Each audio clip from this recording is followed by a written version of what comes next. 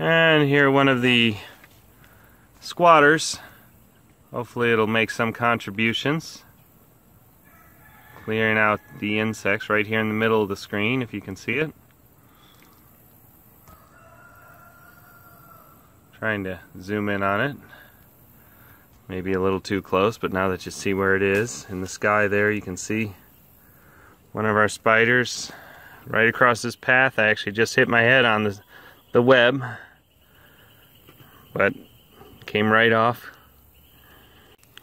Here's another one right next to it.